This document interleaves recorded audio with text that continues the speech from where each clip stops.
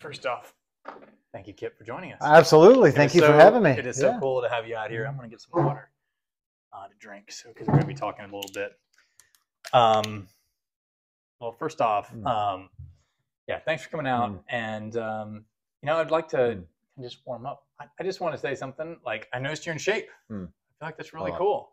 I appreciate that. You working out regularly or what? I do enjoy running, or at least staying in shape. So I have 2 young kids, so I coach my daughter's high school softball team. So I can't be out of shape and expect them to work hard. So I do. So I run a fair amount, and I do a lot of push-ups to stay at least a little bit fit. So all right, cool. So, and I like to eat weight a lot. Training too, or a little bit, not a lot now. Less than in the past, but a little bit, just to at least try to stay a little fit and make sure that I don't hurt myself doing all the fun things like moving tree stands around and dragging deer and that kind of stuff. Yeah. Well, exercise is so important, and for all sorts of things for our health and being able to stay out in the woods and for a long, long time. So I always like to see people are taking that seriously, and I try to take it seriously too. So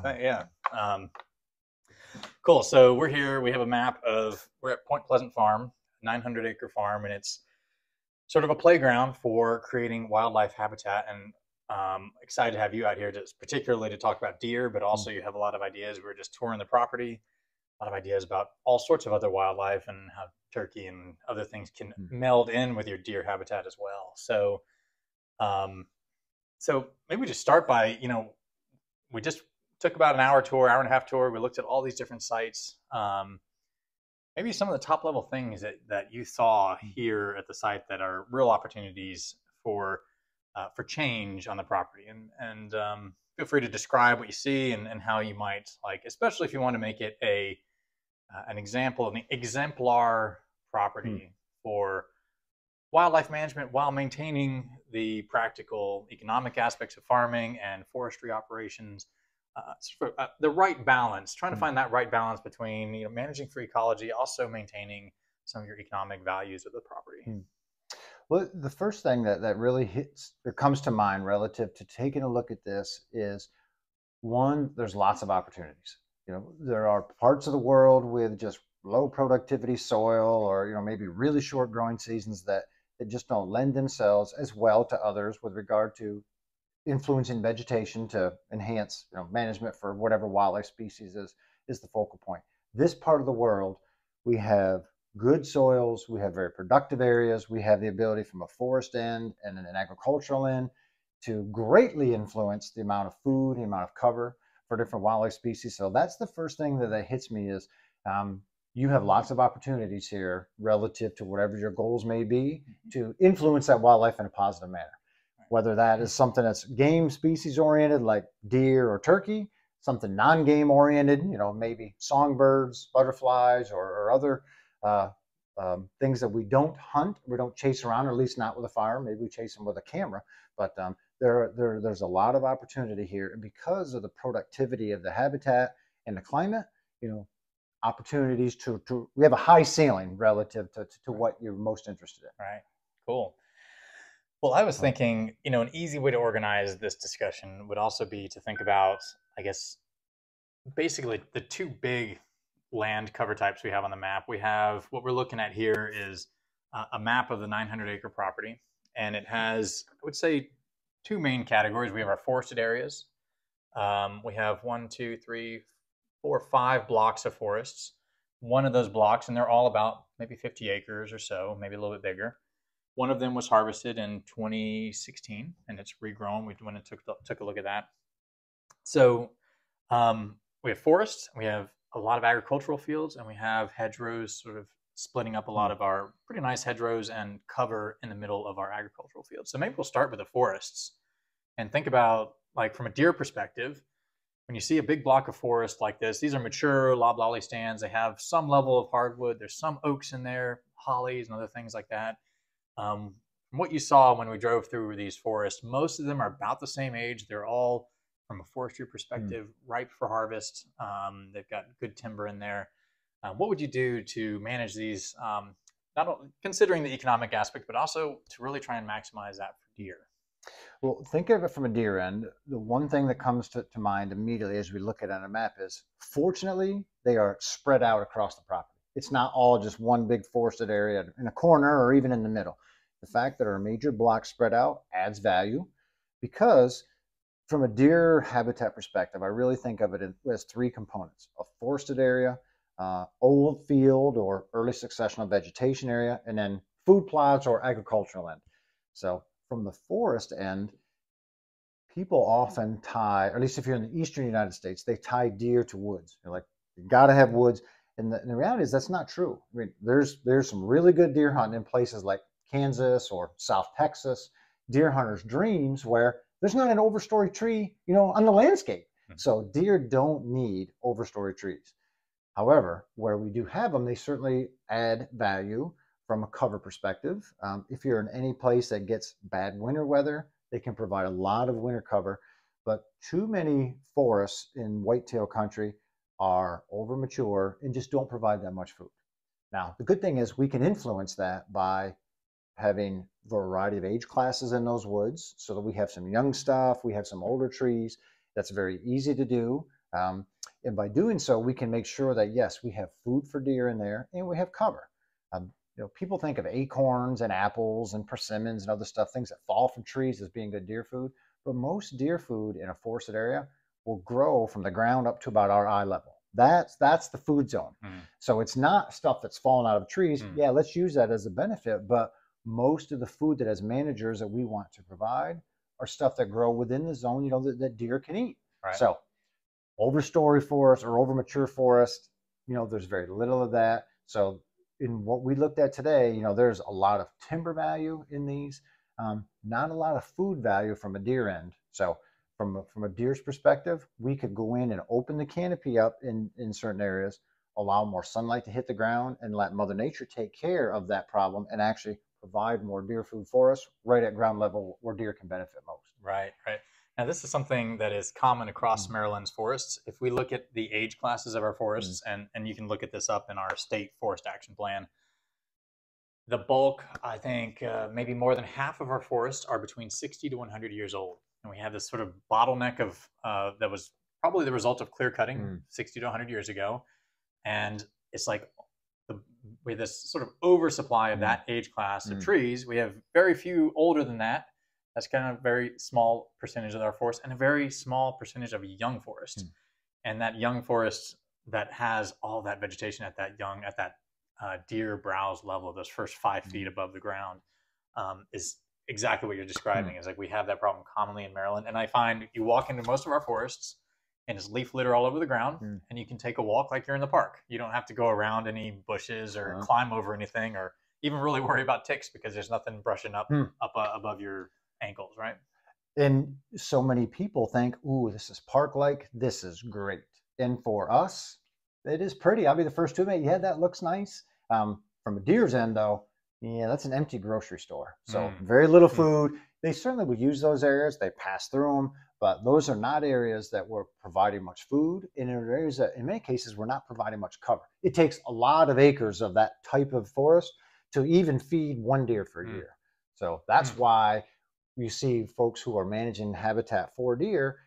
Sure, it's okay to have some of that, but let's mix that up and make sure we have some very young woods as well. Yeah, yeah. Cool. And we talked a little bit about the sizes that you might want to think about creating these open canopy zones. So if you had, this is like a 60-acre block of mature forest, what would you think about in terms of time and harvest and the types of like blocks you might consider for something like that? I am a fan of 5 to 10 acre blocks. Anything less than 5 acres, while certainly usable by deer, is really too small to have much of an impact. So it's not to say if you go out and enhance an acre or 2 acres, deer won't use it. They absolutely will. But if you get it to at least that 5 acre block, that's large enough now that, you're going to get way more use out of it. And at the same time, if you have a high density of deer, 5 acre block is usually enough that there's enough new vegetation that deer aren't eating at all. So like some of it is going to regenerate and become the next forest, which is what we're looking for. Small areas like that, they literally can consume it all. And then by doing work and trying to enhance habitat, what you essentially have done is just create an area where they come in and eat everything. So you ended up making things worse. simply because the scale wasn't big enough. Right. So I often Right. think of a minimum of 5 acre blocks. Hmm. You can go much larger than that.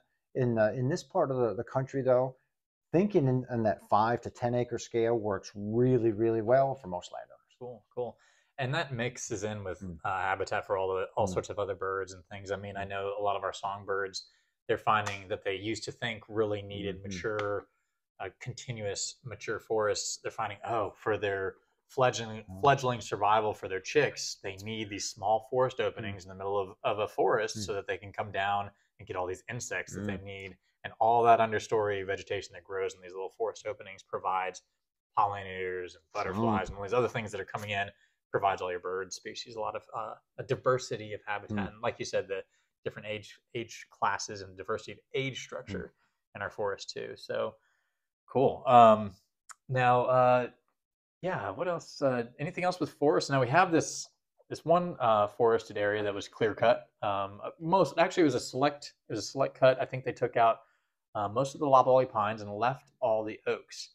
Now, something that happened, which is unfortunate, they left a lot of the oaks and the hardwoods, a preferred species, really for wildlife, Mm. I think, was the goal for that. And you can see here they left this border of mature trees along the edge because there's a known issue around here when you do a cut and you leave trees sort of that used to be surrounded by a lot of pines. All of a sudden, the pines are all gone, and the trees are used to having this sort of Mm, protection from the rest of the forest. And what happened after that cut is a lot of those oaks fell over from a windstorm knocked them over, and that's called wind mm, throw. So we lost some of our oaks. I think there's still quite a few in there, but we took a look at that and saw what was regenerating there. And we talked about some of the ways in which you might manage like a recently cleared, this is now 7 years old, dog hair thick in some mm. areas with pine regeneration. Um, what does that provide for deer when you have a situation like that? And how might you want to manage it also now that say it's a 50-acre block? Mm. How do we add some diversity in there for deer? Well, the diversity is certainly important, and in the eastern United States, this varies by the amount of rainfall, but in this part of the world, anytime that you cut a block that extensively and get on, you end up with really, really good deer habitat for 7 to 10 years. What that means is you have food at the ground, you have cover at the ground. That is great. And after about year 7, somewhere in that 7 to 10 year, that grows up. So it's high enough now that suddenly it's shading things out again. So you're back to the ground having very little food because no sunlight's getting there. The problem is the trees aren't big enough to have any commercial value, so that's when it's nice to be able to go in and either disturb that area again or part of it, or be able to move that block to somewhere else. So rather than having 50 acres like that, I would rather have 5 to 10 acres where we did it, and then 1, 2, or 5 years later, take another part of that 50 acre section, 5 to 10 acres, do it again. That way Mm-hmm. you always end up with forests that are 0 to 5 years old, others that are 5 to 10, 10 to 20, etc. And by having that variety of age classes, you end up with very healthy forests that are going to benefit the whole suite of wildlife species that Mm-hmm. are there, but at the Mm-hmm. same time, always providing the best of what deer need. So that is where Mm-hmm. that's important. Yeah. Now, what we looked at there was some great cover in there, and that was providing really, really good cover for deer. And as you saw, they could still maneuver through. Yeah. It wasn't so thick that they can't get in there, and it's possible to be too thick. Some folks will say the thicker, the nastier, the better. That's not true. If it's that thick and deer can't maneuver it easily, they'll use the perimeter of it as well, but they're not going to use it all. So I liked how that looked where, yeah, you couldn't see more than 10 to 20 yards of that, but you were able to move through. Mm-hmm. So it provides very good cover, but it's at a stage now where, there's almost nothing on the forest floor again. So Mm-hmm. if we could either have another block nearby with food on the floor, or we could go back in and do some type of disturbance in there. We could run a fire through it. We could take a bulldozer through it and crush some of that. We could do something to just disturb that so that we returned some of that to year zero. Right. So we start with a successional stage at that again. But it's that type of disturbance that's periodically needed that ensures we have that variety of age classes meeting a deer's needs. Yeah. Cool. Now we saw almost all the farm fields here, with the exception of these right here, are in soybeans this year. a lot of these that weren't planted in soybeans are currently in clover patches because there is such high densities of deer on the property that they can't even grow a crop there. Mm. They sort of throwing away their seed by planting things there. The deer come in and really knock it out. Um, so yeah, let's turn from the forest now to the agricultural lands and think about, what are some of the things, if soybeans are being grown there now predominantly, we have a lot of pretty nice hedgerows for a little bit of cover and travel corridors under cover. But what might you think about if, and we also, I'll note, we have a couple of clover fields that have been really well maintained. White clover is the dominant food plot species that has been planted here traditionally in the past. Now it's under, we're trying to think of new things we can do.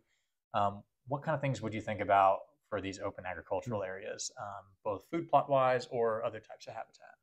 Well, I think if you bring a good point up relative to the deer numbers on the property, and we can't grow soybeans, so we're doing something else. That is one thing that's important for whoever the manager is, the landowner or somebody else managing this, whether it's private land or public land. It's important to balance the deer herd with what the habitat is providing. And so it doesn't matter if the habitat can support 10 deer or 100 deer or 1,000 deer. Let's have that number on. Let's not have 2,000 deer on something that can only support 1,000. So while we want to be working from the habitat end to enhance that, we also need to be managing the deer herd. And that's something we can never forget, because we cannot produce good enough habitat at the scale if we're not also managing the deer end. And in areas where we have better habitat quality and higher production, that means we just have higher productivity in the deer herd as well. So it's always a battle to be working at from both ends. Well, this is a good chance to talk about the four cornerstones that NDA has for deer management. What are those? They are herd management. So we got to manage the deer herd. Habitat management. So let's enhance what we have here. Hunter management, which means, hey, let's make sure hunters are more knowledgeable about deer, but also about their responsibilities as a hunter, in that, in many cases, to harvest enough antlerless deer. And the last is herd monitoring. Let's collect information from the deer herd and the habitat if we can, so that we are doing as good a job as possible managing that area. Right. And that type of data is like herd health indices, like body weights by age class, and fat stores on deer, so we can measure, hey, do we have enough food for the deer, or there's more deer than we really have food for. We need to do a better job reducing numbers or increasing the quality of habitat, or ideally both. Right. Okay. So let's finish this part on the agricultural side and what to do with these ag fields, and then I think that a really cool way to move forward is to go back to all four of those cornerstones. We're sort of on one right now, is habitat improvement, and then maybe touch a little bit on maybe the other three, and hear about those things, because I have some definite questions on monitoring, and we have an agreement with the foundation to manage this property, and thinking about how we're going to measure these deer. So let's get to that. We'll come back to that. But the agricultural fields, yes, you're saying we need to be thinking, okay, when we're putting these into production, we need to also think about herd size. So we'll talk about that in a minute. But if, let's just say, we know we've got a low enough population, we want to provide some more food resources. What are some of your favorite things, like between food plots versus more natural sort of early successional or old fields? You talk about, maybe even define early successional for the audience if they haven't heard of that yet, and maybe talk about some of your food plot preferences. Okay. Yeah, let's talk about the old fields first. So when we started, we mentioned the three components of deer habitat: forests, old fields, and then food plots. So the old fields, these are areas that are agricultural fields, or just fields that maybe used to be pasture, that are not being actively planted in anything anymore. So we're not planting corn or soybeans or clover or alfalfa, whatever. We're not planting those. However, it's not woody vegetation. So old fields are ones that have early successional vegetation, which means it's herbaceous rather than woody. It's not trees. It's not even young trees. It's herbaceous. So it's plants. So it's things that, if we ultimately stop managing it, it will succeed and become trees or become woody in most parts of the country, especially here. So we don't want it to become woods, but we're not actively planting a crop there every year. The good thing about it is those native plants that are herbaceous, and people think of like flowering plants. These are things, like often things that we name as weed. These are ragweed, jewelweed, boneset, a bunch of the desmodiums. So it's a bunch of wild flowering plants that pollinators love, that people like to look at because they're pretty. But the fact that they're broadleaf means that the nutritional content is way higher than a grass nutritional content for deer. And it also means then that they can provide good cover as well as good food for deer. We're not paying to plant them. So food plots are very expensive. And, we can talk about food plots next. We're not buying the seed.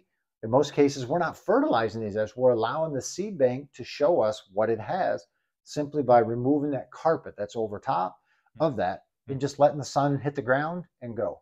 So this is great for deer. It's great for a whole suite of other wildlife species. And the important thing is that it's really good food and cover, but it's also good food and cover at the critical time of year when deer need it the most. And it's a time when we're providing less food in woods or in the forest, and we're providing less food from a food plot end. So it fills that gap. So it's absolutely perfect from a deer management end. What's the timing in the year? I'm going to pause and make sure this thing's running.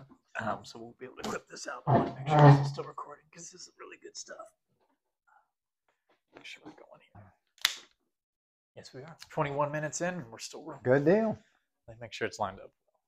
Yeah, that's good. Looking buff, man. I'm loving it. I've had like a hiatus. I was working out like 5 to 6 days a week. I was really doing good, and like I've had like 2-3 days where I haven't worked out. And I'm like, it's slippery. It's slippery when I start doing it. I'm like, it's gone 2 days. Now on my 3rd day, I'm like, if I let another day go, it's like real easy. All of a sudden, it turns into a week, 2 weeks, and then you start getting soft. Anyways, cool. Loved hearing. So let's get back. You're just talking about old fields. Oh, the critical time period. So when is that time period that an old field is going to provide food that might have gaps elsewhere? Many people talk about making sure we have food for deer during the fall because that's when they like to hunt them, or even during the summer because that's when they think of antlers growing. But the most energetically expensive time of the year for deer is spring and early summer. That's when bucks start growing antlers, but it's also when does are at the end of their pregnancy and fawns are hitting the ground. And when does are lactating, that is by far the most expensive thing that deer do. It takes way more energy to produce a lot of milk than it does to grow antlers. And those are happening in this part of the world in May. Well, antlers start growing in April.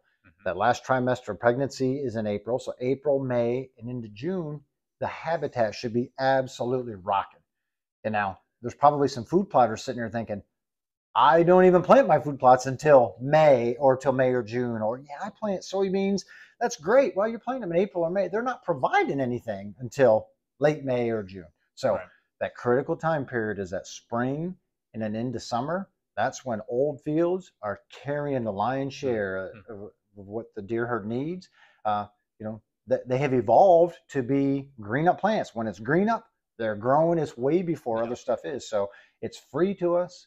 It's at the right time of the year. Deer love it. And it also provides good cover. So it's a win-win all the way around. And all the pollinators are there. This is also a big part of what I work on is early successional habitat for quail, bobwhite quail, which have declined across so much of their range. We are working hard to educate people about the benefits of early successional habitat for quail and bringing them back, as well as a suite. All of our pollinators have gone through so many declines. So there's these sort of like triple benefits to these types of habitats. And it's the least cost, least intensive one to manage for. So, and also, when you mentioned the energetic needs of a doe, it is interesting. You'd think like 3rd trimester of a pregnancy would be the time in which it needs the most. And it does need the most for the pregnancy. But after that fawn drops, if you look at the charts for how much energy a doe needs, it's like really almost 50% more than what their baseline maintenance is. And sometimes even some people have said almost double the amount of energy needed to be able to feed a growing fawn and herself, of course. Really important time of year. When people, that's one of the cool things about deer is, they breed in the fall, but then they go into winter when it's most limiting from a nutritional standpoint. So whitetails put almost no energy into that pregnancy during the 1st and 2nd trimesters. It's not till the 3rd trimester. And when does the 3rd trimester start? Man, it correlates almost perfectly with green up. Mother Nature knows what they need to do. So it's that 3rd trimester. That's when almost that whole fetus is developed. And then when that fawn hits the ground, people forget that how good of a start that fawn has is going to play a large role in, like how much of its genetic potential does it live up to, Right. body size, antler growth, etc. And from a doe's end, you take a doe that's well fed versus a doe that's starving. The quality of their milk is exactly the same. So it's not like she has better milk by getting fed more, but the difference is by being fed more, she produces way more milk. Yeah. That's the difference. Right. So a fawn whose mom is starving, that fawn gets just as high quality milk, but they only get a little bit of Right. it. A fawn whose mother's well fed gets a lot, and that's what makes the difference, giving them that huge jump start on life.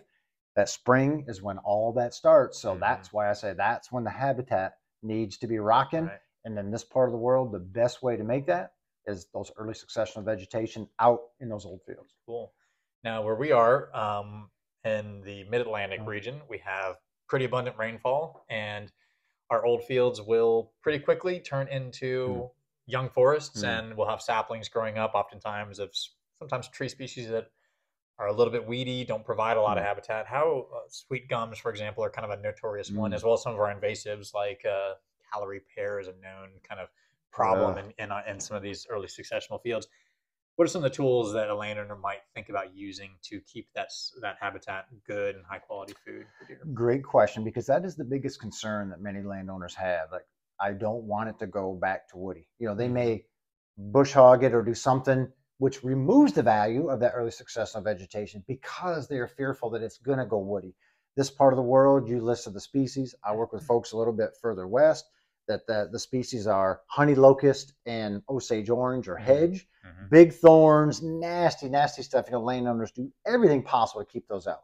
So the good thing is it's pretty easy to maintain these fields in early successional vegetation to keep them from going woody.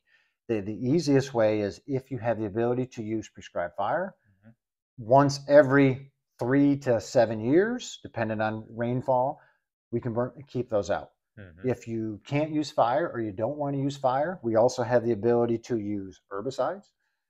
We also have the ability to use disking, and specifically disking during the dormant season, to keep those out.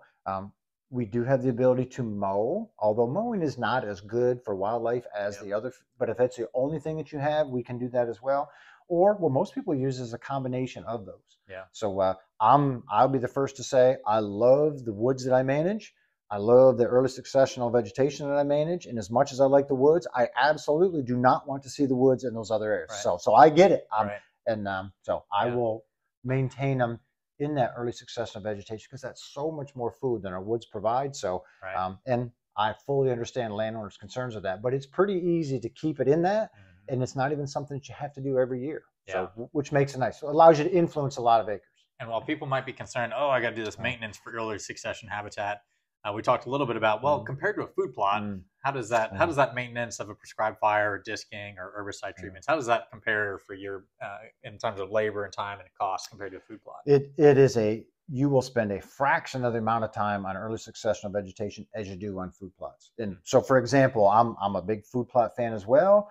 We plant 20 to 25 acres each year. I spend way more time on a 1 acre food plot, spraying, no-till drilling, fertilizing. I will spend more time on a 1 acre food plot on an annual basis than I will on a 20 acre early successional vegetation field or a 20 acre old field. So from a time perspective, I am providing so much more food in that 20 acre field, so much more cover. And the thing is, it's free to me. I'm paying for the herbicide, the seed, the fertilizer in that 1 acre food plot. So I will spend more money there than I will managing 20 acres of old field, and I'll spend more time on a 1 acre food plot than 20 acres of old field. So it is a way bigger bang for your buck relative to enhancing habitat going that old field route. Cool. Now, I want to dig in a couple on these, not too much deeper, but on prescribed fire here in Maryland. Just for anybody listening, the Maryland Forest Service is the primary conduit to get started, to learn about how would I even think about getting started. I've never done a prescribed burn. Where would you go? The Maryland Forest Service has an active program to get landowners into it, and they can advise you on how to move forward and what to do and all the logistics that go into that. Now, in other states, you work also all other places. Is it usually the state's Forest Service is a good place to go to learn about prescribed fire, or where would a landowner go who's never played with fire to go? That is always a good place to start. I'm a huge fan of fire. I'm from Pennsylvania, and actually I am the vice chair of the Pennsylvania Prescribed Fire Council. And there is quite a bit of burning that's done on public land in Pennsylvania now. There's a lot of private landowners that want to use fire. That is a push that the Fire Council has, is to get it used more on private land. So in Pennsylvania, the way it works is landowners are allowed to burn. If you're Pennsylvania, you absolutely can burn. But if you lose the fire, you have no protection. So that's what keeps most people from doing that. Right. In Pennsylvania, it's governed by DCNR, which is the Department of Conservation and Natural Resources.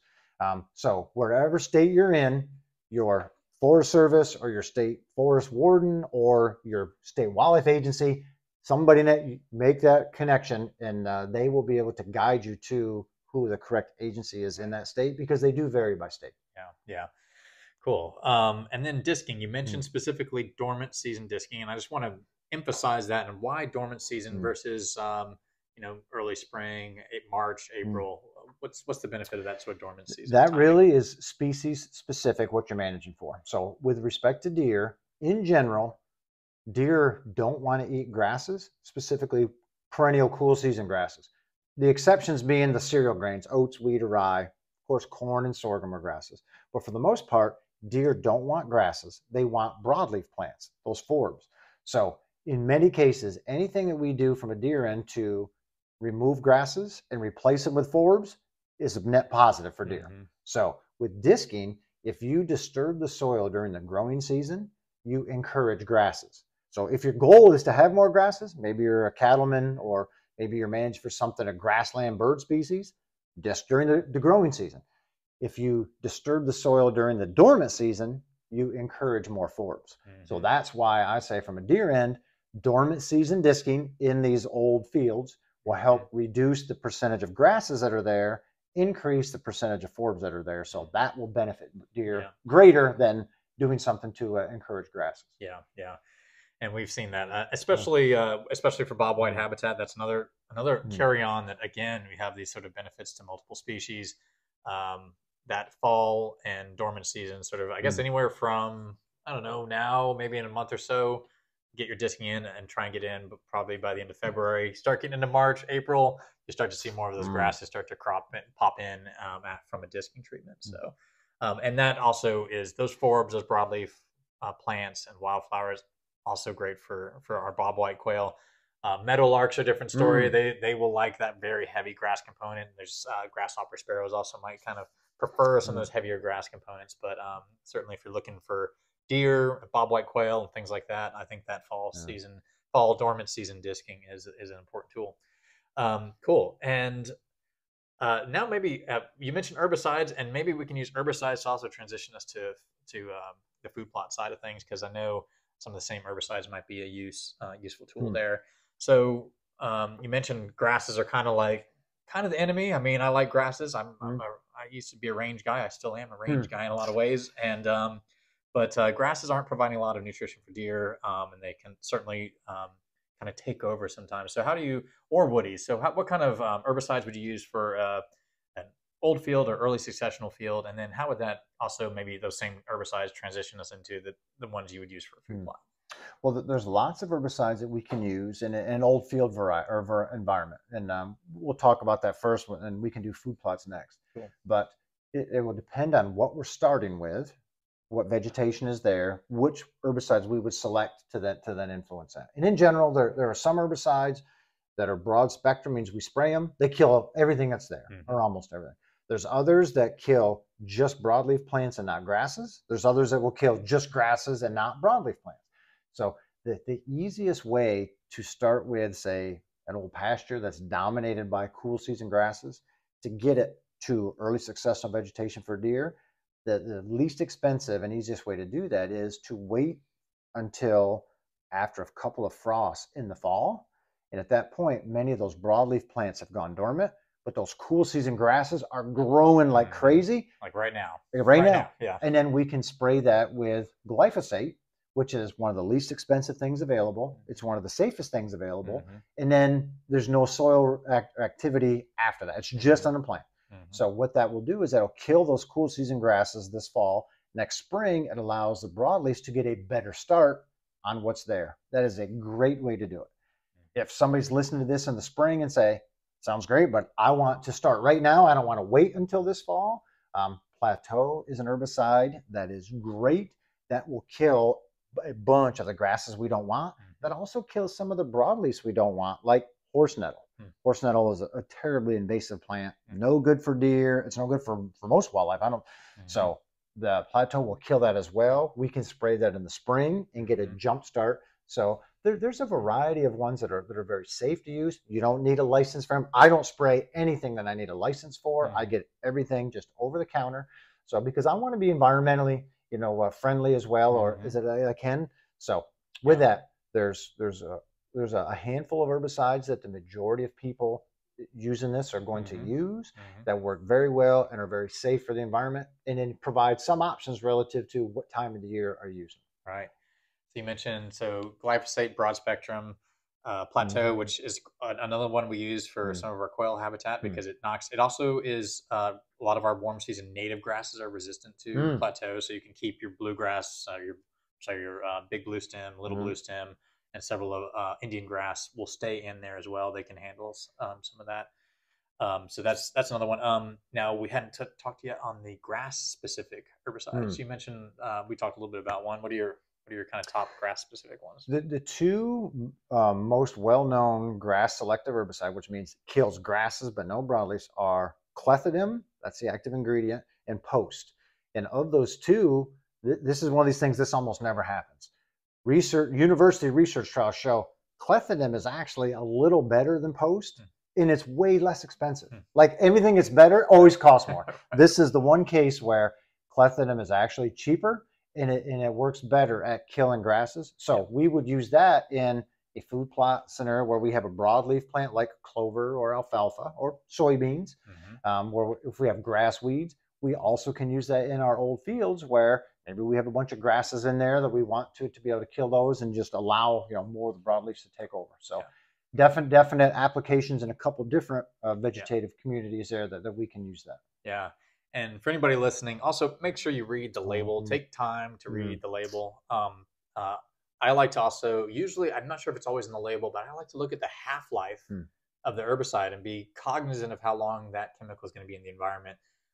Roundup, which is glyphosate, has sort of a bad rap in the news sometimes, but it's got one of the shortest half-lives of a lot of the herbicides out there. It's, I think, in the order of a week or two for a half-life, so it really dissipates in the environment pretty quickly from UV exposure and other things, whereas some of these other ones have much longer half-lives. Just something to be aware of if you want to plant a field back into crops for whatever reason. I know Plateau is pretty hard. If you're in an area where you're growing peanuts, I remember reading in the label, you can't plant back peanuts the year after you use Plateau. It has a relatively long half-life, and so that's good because it keeps some of those weeds you want out. It has a sort of residual activity and keeps them down, especially if you have like really noxious, like hard to control invasives.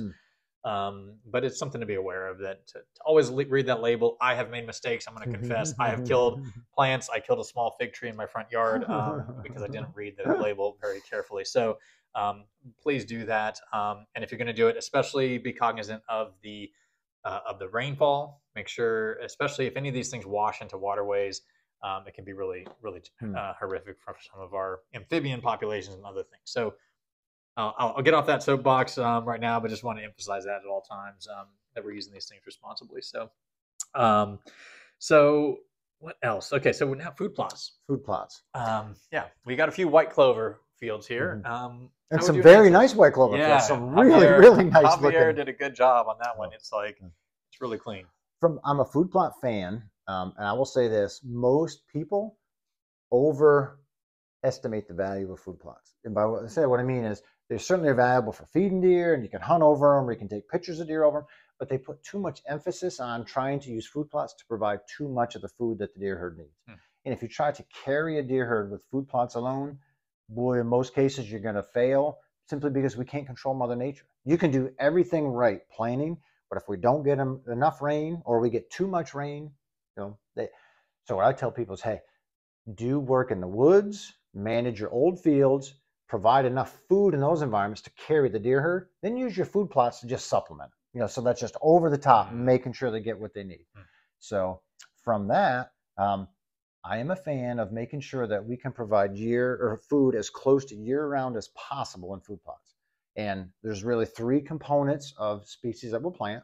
We have cool season perennials, things that do really well in the spring, die out a little in the summer, do good in the fall, but then not much food in the winter. These are most of the clovers: red clover, white clover, alfalfa, chicory, those things.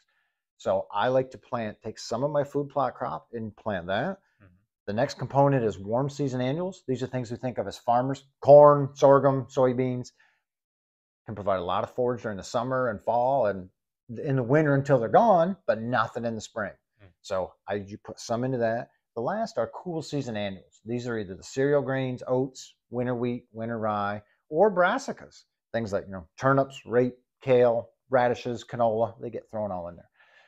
I don't mix all that stuff together in any one, but by making sure that I have some food plots in cool season perennials, some in warm season annuals, and then some in cool season annuals, that allows me to provide food for as close to 12 months of the year as possible, so that I'm supplementing what I'm providing in my woods and my old fields. And by doing so, the deer herd does way better. I always have something to be able to hunt over in the fall, which is nice. But at the same time, I'm being a little more responsible steward of the natural resources and, making sure that something's available for more than just a month or 2. Right.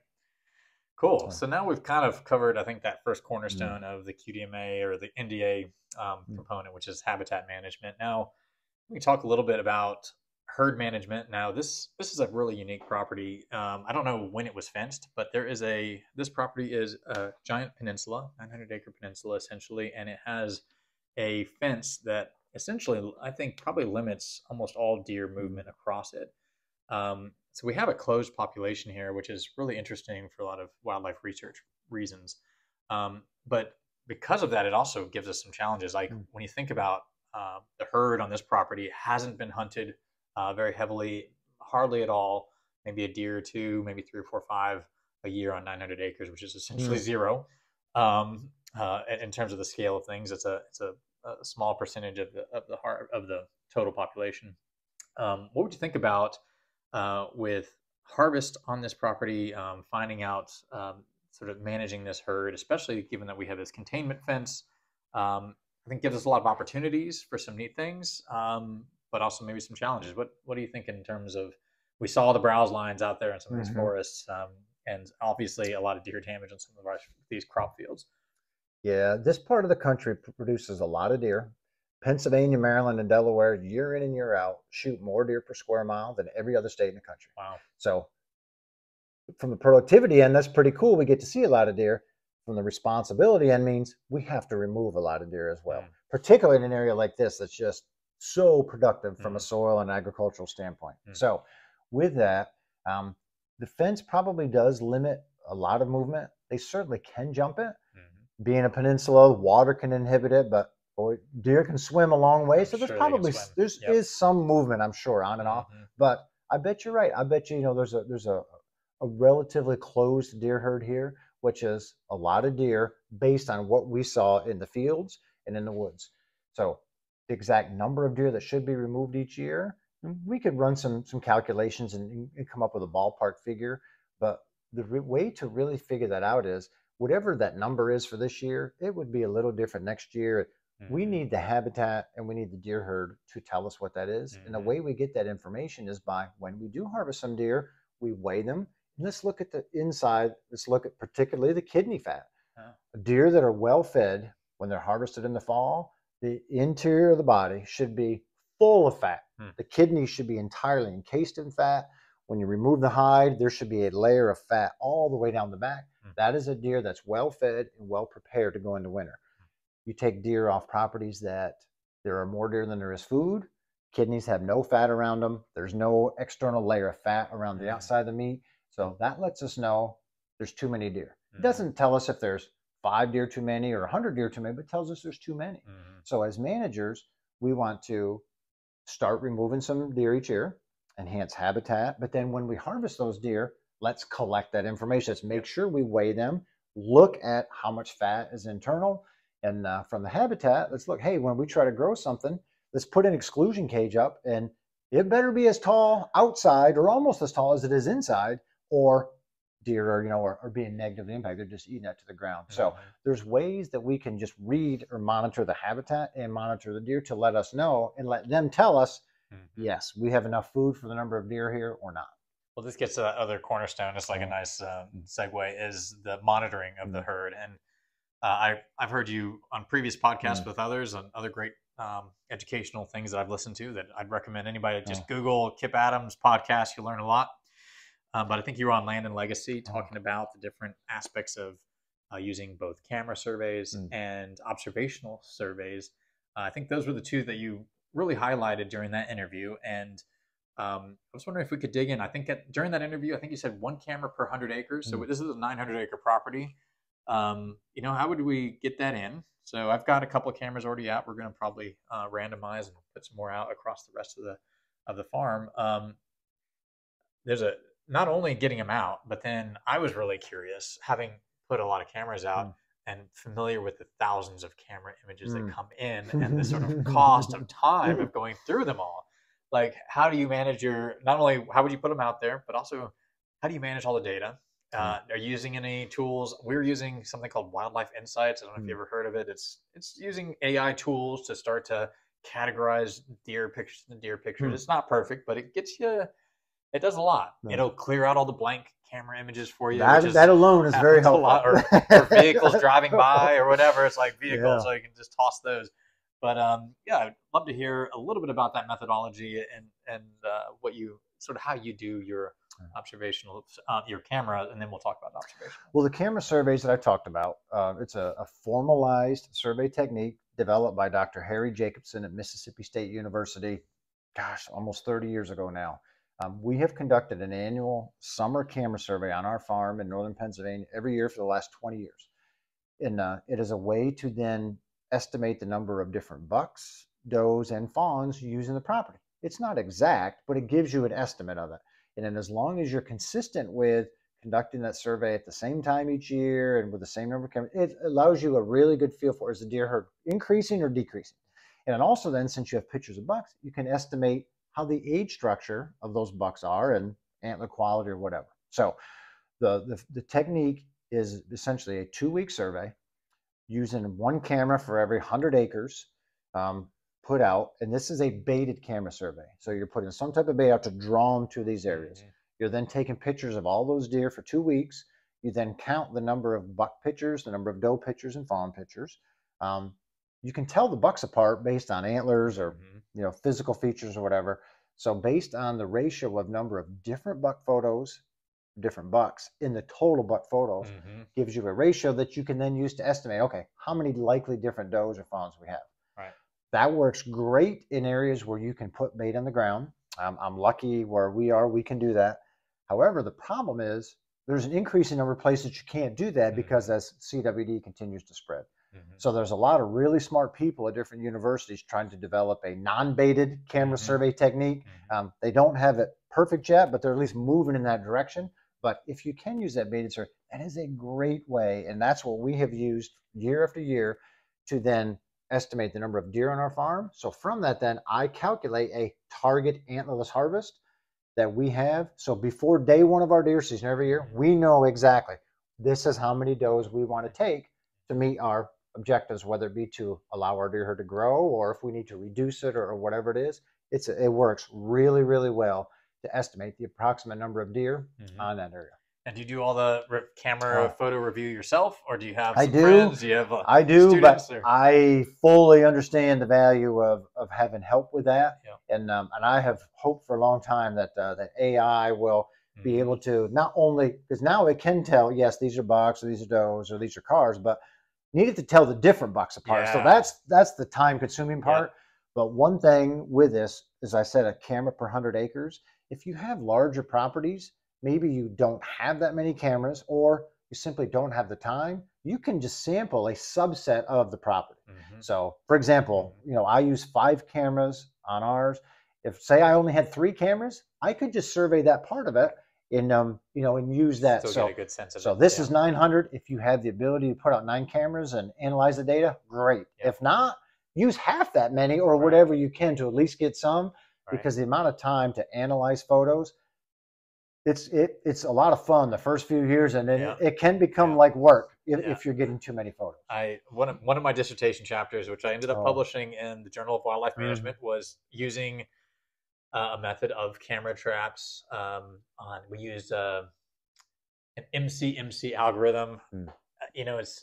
It was a Bayesian framework, and now I'm going back like 5, 6 years now. And it took me, I mean, granted, going through the peer review publish process it took over a year. So by the time I got the result, it was like 3 years later, and like, who cares? The deer population's moved on by then. So it's kind of tough in that situation. But certainly I think technology is definitely getting there. I actually shared some of our identified bucks with a machine learning group to see, could you guys actually see? Because we had them all classified so they could train the model. And it worked okay, but I don't think it was quite there yet to the different angles. But I have a feeling it is coming. If it can tell a difference between me and my brother in a picture, it's coming, right? I hope so, and I'm the biggest fan of that. I am looking forward to the day. That can do that. Yeah. Well, cool. So we got and then you mentioned observational studies, and this is a great thing, and like a cool thing also just to enhance people's awareness and track some things. Talk about how you guys. I'm a big fan of observation surveys, and the nice thing about those is, one, it doesn't cost anything, and it doesn't even cost you any time, because an observation survey is every day that you go hunting, and everybody that hunts on a property, when they get done for that day, they just record the day, the date, how many hours they hunted, and then how many bucks, does, and fawns they saw. And they can record other things, whether it's coyotes or bobcats or bears or whatever it is, if they want. But by recording the number of deer they observed, at the end of the year, you can develop a deer observed per hour. Okay? So we use that. We have a lot of friends and family that hunt our farm, and that's one of the requirements. You're going to give me an observation for every day you hunt. So at the end of the year, I have thousands of hours of observation data.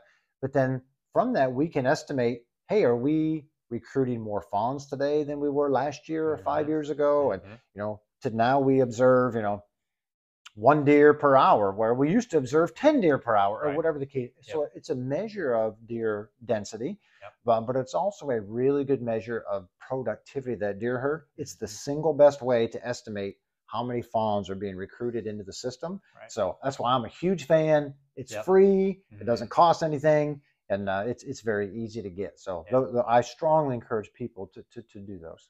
Cool. Now, I've seen some guidance to capture like lactation data from harvested deer. You can also you mentioned the kidney fat and things like that, keeping track of the weights of your deer. Do you look at lactation status? Do you like to capture that data? Is that something helpful? Yep. All the deer that we shoot, we will end up getting, a dressed weight for. We say the jawbone, so I age all those deer so we can tie all the data that we collect to an age class. So we have ages. We always get a dressed weight. And on does, we mark whether they're lactating or not, which is literally just, hey, is there any presence of milk in the udder? Because that's another measure of fawn recruitment rates. So, when the deer comes in, when we're done, we literally can get all of that in less than 5 minutes. And that's the information that we can use then to be much better managers, meaning shooting the appropriate number of antlerless deer each year. That's what keeps us from shooting too few or too many. We don't want to shoot too many and drive a deer herd low either. So collecting that information is what makes sure that, we're taking, the appropriate number. And that appropriate number has a range around it. So it's not like, oh, you could only take 3, you took 4. No, it's like, hey, do we shoot 1 or do we shoot 10?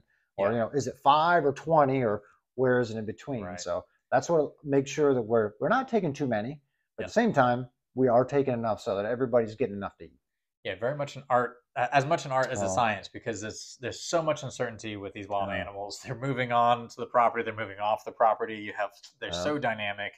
There's disease issues. There's so much predation comes in. So it's hard, but just getting in that ballpark is the good thing to aim for. And that's the fun part. Yeah, like I would do things a little differently where I am than you do here. A little bit different than the neighbor 5 miles away, but if it was exactly the same everywhere, then it wouldn't be any fun. Like part of the fun of it is, we have the ability to influence it a little bit different wherever that environment might Yeah. be. And I think that's why it's so appealing to people, and why it's so much fun. That's why Why this is our hunting? Why, profession. yeah, That's and right. also why This hunting is is why something is like hunting is itself is exactly. something that's highly uncertain that you're going to see something out Yeah, there. And, exactly. yeah.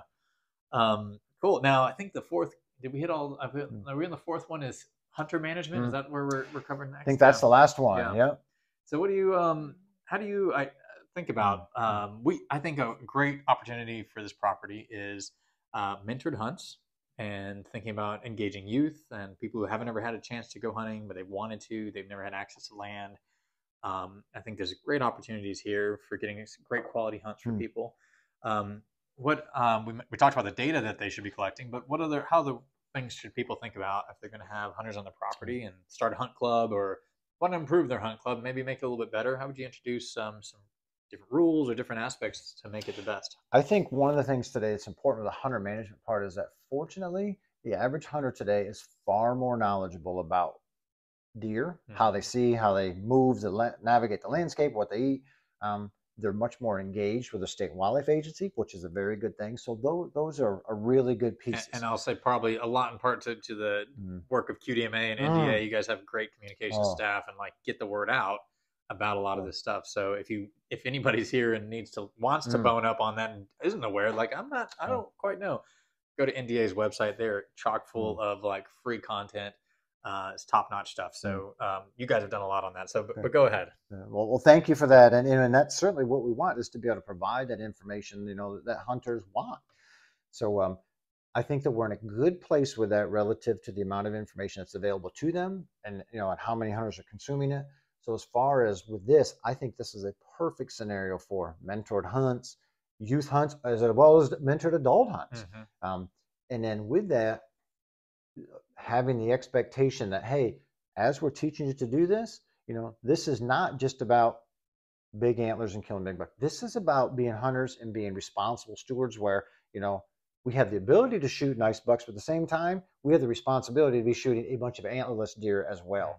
Mm-hmm. And the nice thing today with many new hunters is that if they're taught from an early age that, yes, we need to shoot antlerless deer, and in many cases, we need to shoot more antlerless deer than we do bucks, that just becomes part of the mantra. And it's something that, as hunters, we're the champions of society by managing something so the society doesn't have to pay for it. Mm-hmm. So new hunters more than ever understand that. So I think that is a good opportunity here, particularly given the numbers of deer that are here. Mm-hmm. And then, the cherry on top of all that is that meat ends up in somebody's freezer and then on somebody's table, that mm-hmm. high quality food that people want anyway. So we remove deer from an environment that has too many, which makes the habitat better.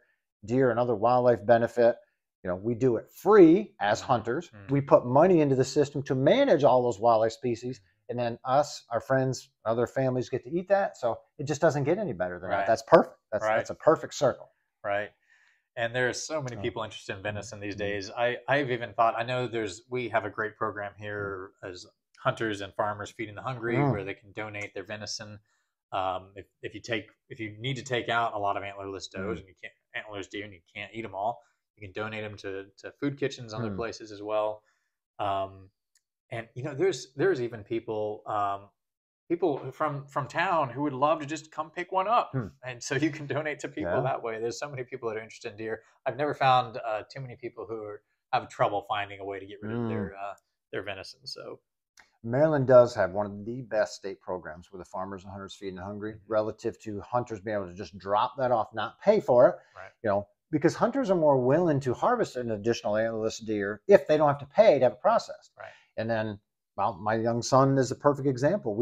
He has been invited down to Maryland the last 3 years, hunting early in the bow season, but with the expectation is anything we get, goes to this place and it's donated. So it's a great lesson for him to help others.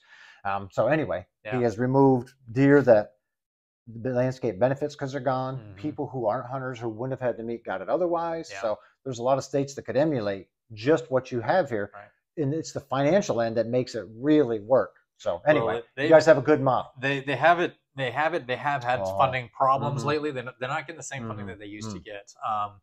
But there's been some folks that have even, and this is a little bit working its way through I guess not quite the courts, but in terms of like administratively how it fits, but um, farmers who take deer Yeah. from crop damage permits, dropping it off at the processor, and the processor holds it and keeps it until somebody from the public can come and pay you the processing fee Okay. for that carcass for the deer, and then they're sort of gifted it. Now there's Gotcha. concern in our DNR right now to figure out, well, is that getting too close to paying for a deer? Mm. And there's some people, I sort of feel like, well, they're not actually paying for the deer; they're paying for the processing. The deer's been gifted, so but Yeah. there's some wiggle room there, and they're still trying to work out Mm.